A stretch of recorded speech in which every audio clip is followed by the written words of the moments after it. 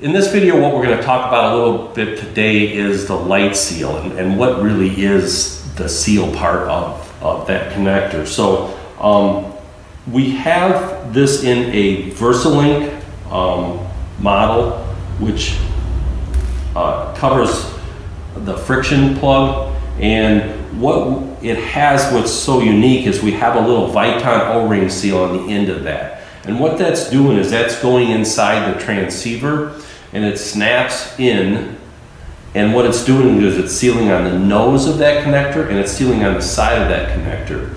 And it's keeping out moisture and dust and the likes, and it also is very good if you pot your boards and stuff like that, because now you can have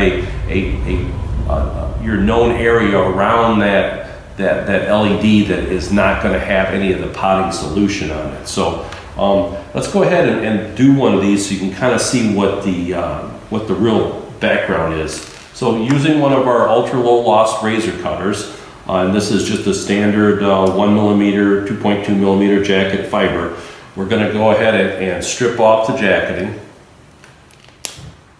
And with the jacketing off, now we can actually insert this is a metal version of this. This is the FF LS HP1000, and it's good for most applications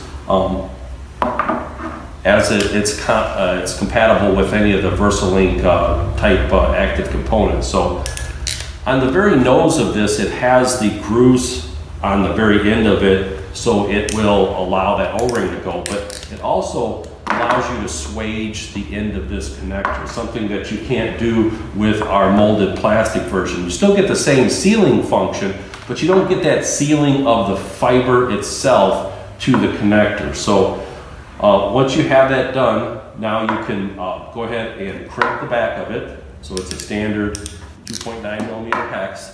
So now this connector's got about 90 newtons of pull-off strength onto this cable. We have different colors of strain reliefs if you're trying to do different channels and stuff like this. You can also finish this to length in one of our ultra low loss finishing tools.